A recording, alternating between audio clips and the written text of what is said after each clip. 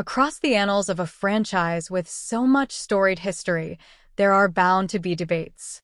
Among the literal dozens of Dallas Cowboys enshrined in the Pro Football Hall of Fame, who is the best? Do you prefer Roger Staubach or Troy Aikman?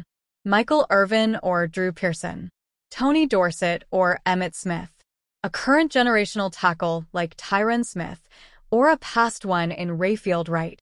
So many greats have worn the iconic star that you could start an argument about almost any position, except for perhaps one.